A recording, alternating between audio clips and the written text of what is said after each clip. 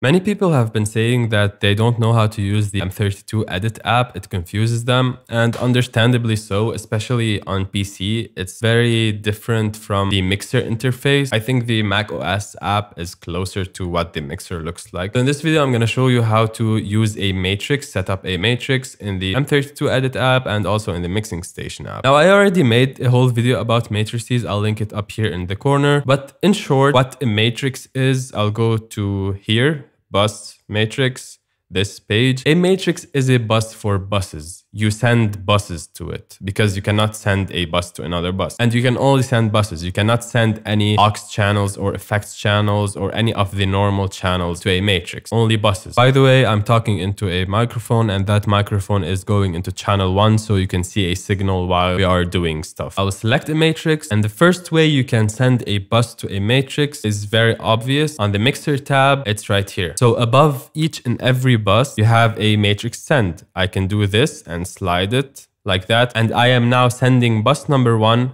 to matrix number 1. If I want to send bus number 1 to matrix number 2, I can go here and do like so. And this is a very quick overview of which buses are going to which matrices. Now, of course, there's another way to do it. Go to the Sends tab, and instead of selecting the matrix, you're going to select a bus. And right here, when you're selecting a bus, you can see to which matrices it's going. If you select a channel, you can see to which bus it's going. If you select a bus, you see to which matrix it's going. And these buttons on off decide if the signal of that bus is going to the matrix or not, regardless of the send level. This is how much you're sending the bus to the matrix. This button is to say whether it's going to the matrix or it's not going to the matrix at all. Since we cannot send a channel to a matrix, let me real quick send my microphone channel to a bus first. So I'm going to click on bus 1 right here. And now I have sends on faders, and I'm going to send my microphone to bus number 1 and get out of sends on faders, go back to the matrix page. And now I have signal on bus number 1. I'll lift it up. If I send bus number 1 to the matrix 1, you can see I have signal on matrix 1. Now, if you noticed, I had to raise the fader of the bus in order to get signal into the matrix, because if it's all the way down, there's no signal on the matrix. Why is that? It's because of these tap points. So I'm on the bus, I'm selecting the bus on the sends page right here, the same page that I'm sending the bus to the matrix. Now it's set to post fader, which most of the cases you will have it on post fader, but just in case I don't want the fader level of the bus to affect the level of the send to the matrix, I can set it to pre-fader. And now you can see I have signal on the matrix, although the bus fader is all the way down. The fader of the bus does not affect now the level that is going into the matrix. And that is important because maybe you are using these buses to send them somewhere to some speaker and you want to control the level of that speaker through these faders, but you don't want that to affect the level that is going to the matrix that is going elsewhere. So you can use a pre-fader tab, and that fader will be independent from the level that is going to the matrix. You can also use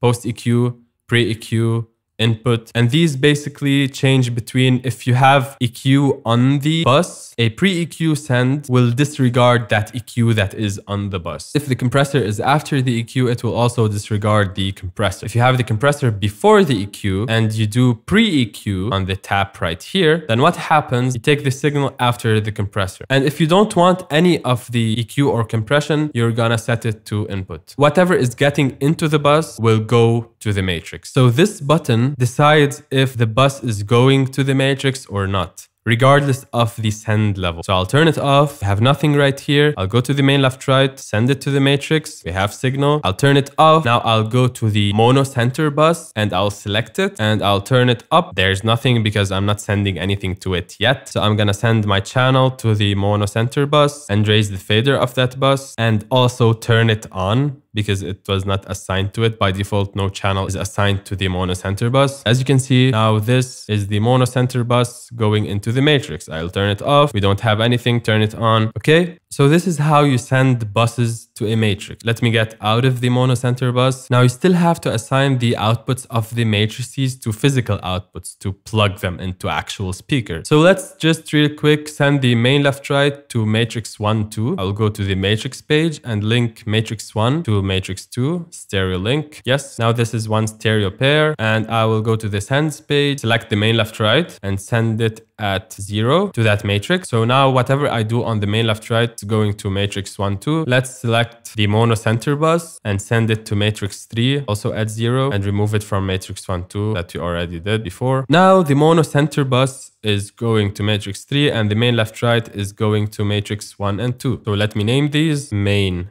left, main right, sub. To send them to physical outputs, I will go to the routing page, out 1 to 16. By default, the main left right is on output 15 and 16, but we don't want to send the main left right directly to the outputs. We want to send the matrix because the main left right is going to the matrix and the matrix will go to the output. So I will go here and set output 15 to matrix 1, output 16 to matrix 2. So that's the main left and that's the main right. And I will set output 14 to matrix 3. So on the physical XLR output number 14, we have the matrix number 3 that has the monocenter bus.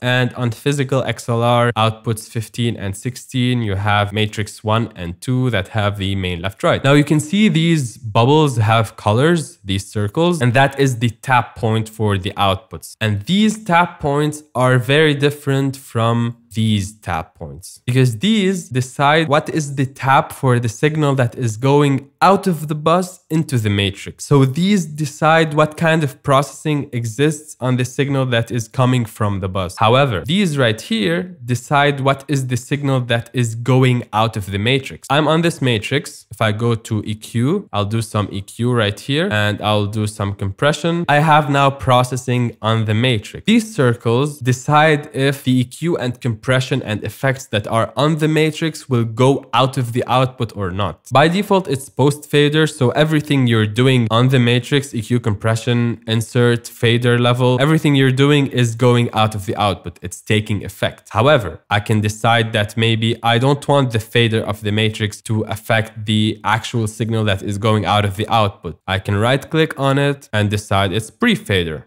Or I can do it pre-fader plus mute. If it's plus mute, when I hit mute on the matrix, it will actually mute the output. If it's only pre-fader without plus mute, then this mute doesn't matter. The signal will still go out of the output. And you also have all of these. So whatever is coming from the bus into the matrix, pre-EQ plus mute, post-EQ plus mute, pre-fader, post-fader. Most cases, you will keep it on post-fader. Now we're not done yet because these are still virtual outputs. These are not directly connected to a physical XLR output. So you have to go to the AS50 page and make sure that the outputs of the AS50 are taking their information from the out page. So outputs 1 to 16 of the AS50A, because I'm using AS50A right here, are getting their information from the out page, which is this page that we were on previously. Okay, just check on that. By default, the out 1 to 16 will be on AS50A and AS50B and the local XLR outputs if you're using the big console. So you don't have to worry about that. But in case you're not getting signal, maybe someone changed settings here. Now on the Mixing Station app, it's a little bit easier to navigate because what you can do is that you can click here and select the matrix. Now what we have here is, because we already did this on the M32 Edit app, the app is taking the information from the mixer. That's why they are already named and there is already signal going to them. So I'll select the matrix and then click sends on fader. Now you don't see anything here. Why? Because you cannot send a channel to a matrix. Same thing on the other layer. Same thing for the aux and effect returns, because they are channels. You don't see them. Go to the mix, which is the buses. You can see them. You can send these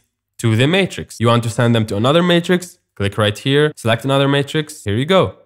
You can send them to another matrix. And you can also go to the matrix/main and you'll not see any matrices because of course you cannot send one matrix to another matrix, but you will see the main left right and the monocenter bus. So you can send these like so. If you want to send another matrix, you click right here, you select another matrix and you do so. Then you get out of the sends on faders mode, you're back to normal. You're mixing normally. There's also a different way to send stuff to a matrix, and that is by going into the actual bus. I'm gonna click on the bus name right here, and in the overview, you can directly send like so two matrices. So now I'm sending bus number 1 to matrix number 6 to matrix number 5, 4 that way, or you can click on the tab for the sends and you can send them that way. And that mute button right here is the same as this on and off button on the sends page. If I click this button, it's the same as muting and unmuting with this button. And you can change the tap point for the signal that is going into the matrix from here. And if you noticed, each two go together. So if I set prefader to matrix number 3, it will also be prefader to matrix number 4. So each odd and even next to each other. So 1, 2, and 3, 4, and 5, 6 are pairs when it comes to the tap point. And this is the tap point for the bus. So whatever is coming out of the bus into the matrix. These right here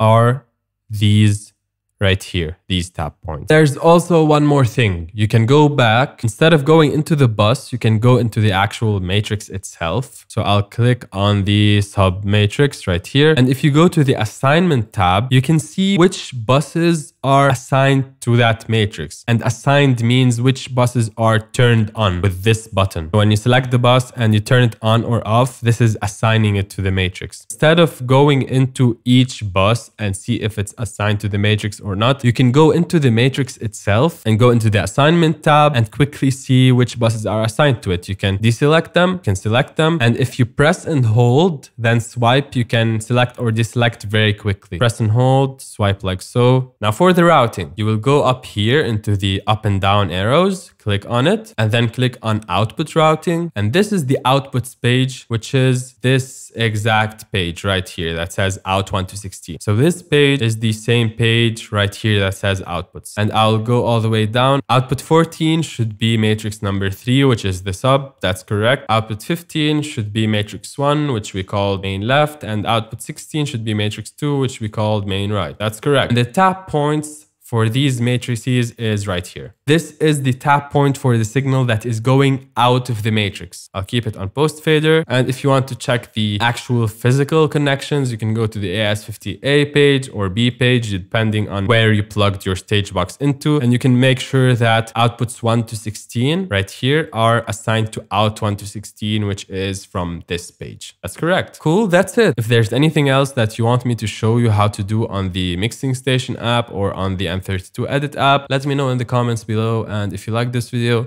make sure to like this video, and I'll see you in the next one.